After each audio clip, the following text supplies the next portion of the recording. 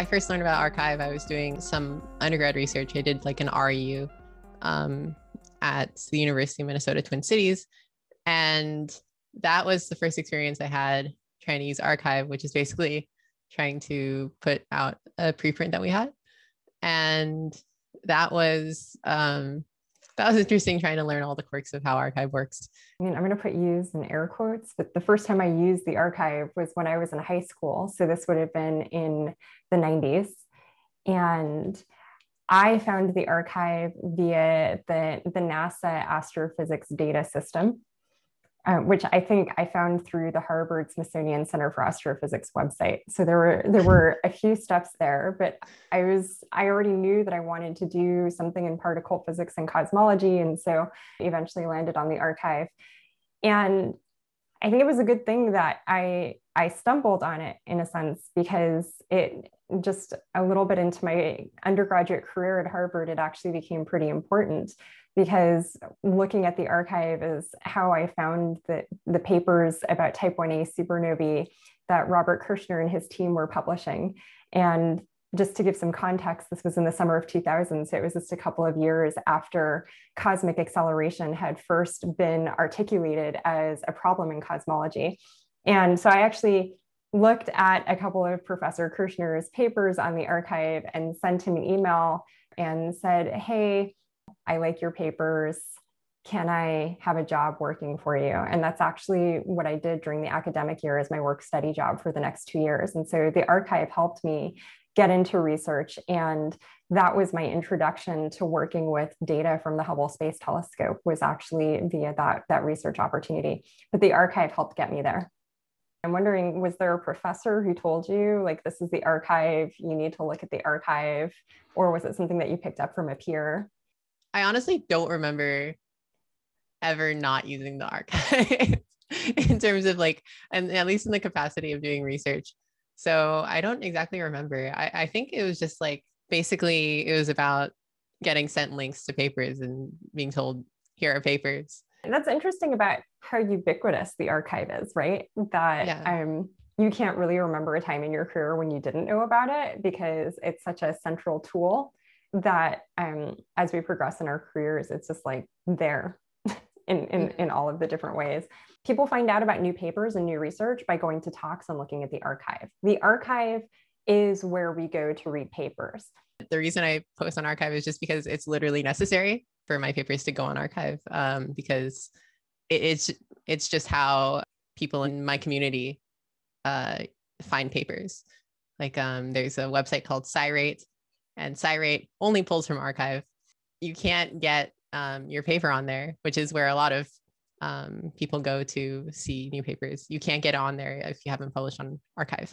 And it's interesting the way that different websites have kind of built off of the arXiv. And that really, in some sense, tells you something, again, about the ubiquity and the centrality of arXiv. You know, when I was a postdoctoral fellow at the MIT Copley Institute for Astrophysics, we had morning coffee. I don't drink coffee, but we had morning coffee where there were cookies that were put out. And then we all sat around with like a little projector, and somebody scrolled through Astro PH arXiv from the night before.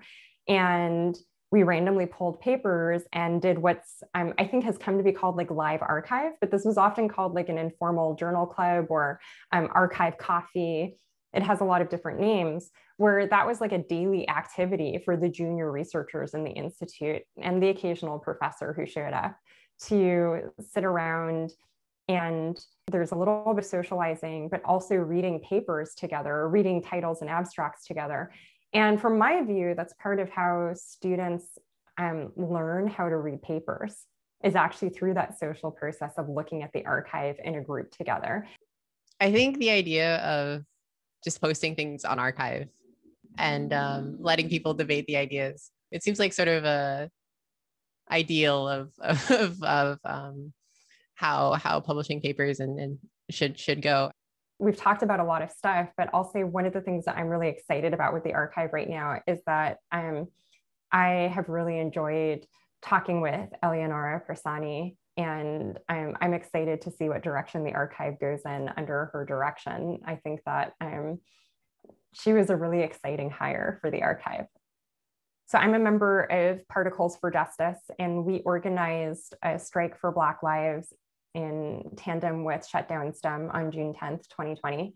And one of the ideas that both groups, both Particles for Justice and Shutdown STEM had was, what if we could get the arXiv and journals to participate and take the day off from posting new papers to really say, like, this is a day that we're going to focus on changing the material conditions under which Black lives are lived, including the lives of Black scientists. And we approached the arXiv about this. And this is, I think Eleonora had been on the job for maybe like a month and a half or two months at this point. And I found Eleonora's response was really thoughtful. Like, one of her first questions was, are Black scientists involved in this conversation?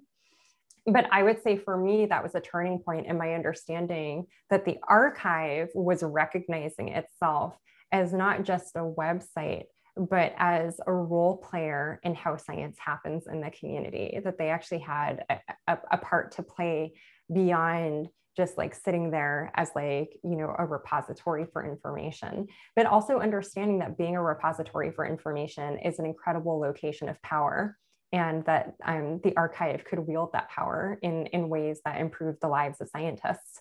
Often, like, people in my field treat arXiv as some website that's just sitting there, and then that's the only way that you interface with it. But it's a really good point that, like, there's a lot of power in arXiv as an entity, both in its ability to provide free scientific knowledge, but also in its central, like, social role.